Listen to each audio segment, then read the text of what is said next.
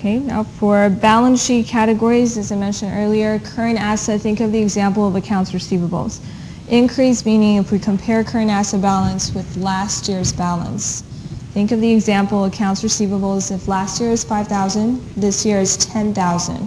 The increase $5,000. At the same time, think of increasing sales revenue by $5,000. Okay, so journal entry accounts receivable, if it increases the right side, definitely there's the type of revenue, service revenue or sales revenue increase. So if this part compared to last year, there was $5,000 differences, that means sales revenue, there's incorporated $5,000 of non-cash revenue. Okay, so any increase in current asset other than cash, we would subtract this $5,000 because statement of cash flow, we just want cash. So we don't want the net income part that has nothing to do with cash. Okay, as opposed to that, if we have a decreased current asset, if we collected accounts receivables, last year's balance is $10,000, this year is $5,000.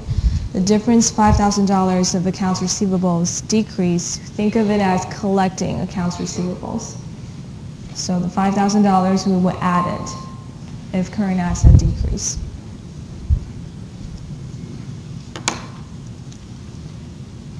Okay, for liabilities, if we increase current liabilities, meaning last year's current liability was $5,000, this year is $10,000. The difference is in increasing current liabilities. At the same time, the left side will be some type of expenses increase.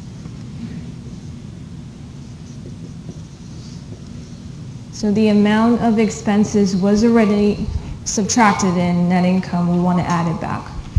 Okay, so current liabilities, accrued salary expenses, an example that I give you. If last season compared to this season, current asset increase, that's the part, the current liability increase, that's the part that expenses was already subtracted in net income, so we want to add it back. The other example, if current liabilities decrease compared to last year, think of it as paying off accounts payable. So if you pay off liability, you definitely use up the cash, so we subtract that dollar amount.